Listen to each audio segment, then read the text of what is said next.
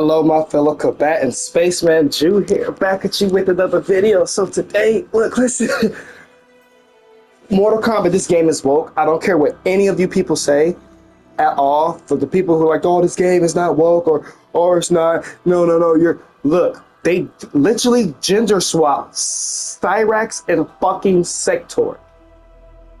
They gender swap them. They're the same characters, still robot ninjas, but instead of being male, they're female. This game is woke. I hope all you people now know that how woke this game is. It's a fucking agenda. And it's all literally because of 16-bit. The person who's called Stephanie during the combat cast, the one female that's actually a man. That's why, bro, what? They gender swap these characters for no reason at all. It's ridiculous, bro. So if you want to know what they look like and whatever, you know, you could Google it, but the picture is obviously going to be in the thumbnail, and it's ridiculous. It's fucking ridiculous. We have Ghostface, Conan the Barbarian, and the T-1000, and Noob Saibot. Noob Saibot.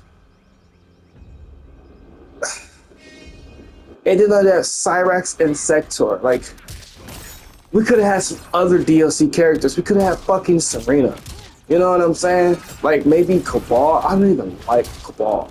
You know, Suhao. Shit. Kira.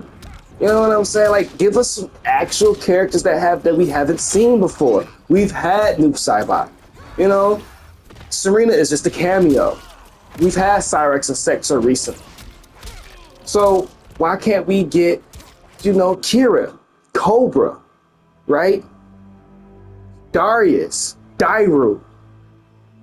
Come on now. What's up? There's so many characters that haven't been used. Kai hasn't been used from MK1. Dude was fucking sweet as fuck. I liked him. Like, but I'm just really hurt and surprised over this gender swap. They gender swapped Cyrax and Sector. This game is woke. Everybody, I don't give a what you say. I don't care what you say. This game is woke. And especially to the one guy who said this game is not woke in my comment section, in one of the comment sections in my previous videos. Now you see for yourself, this game is woke. There was no reason for them to gender swap these characters. They could have just made some new characters. Or better fucking yet, put Cassie Cage in a damn game. Like, if you wanted a female Mortal Kombat character, you could have put Cassie Cage in the game. You could have put Kira in the game. You know what I'm saying? There's so many other motherfucking Mortal Kombat. You could have brought back Shiva for all I give a fuck. You know, like, Jesus fucking Christ. But no, they purposefully gender swapped because they knew they knew that this was going to cause a stir up. So that's the end of this video. I hope you guys enjoyed. Comment on this video, like this video. Subscribe to the channel, hit the notification bell so you can get notified when I do upload new videos. And as always, guys, peace.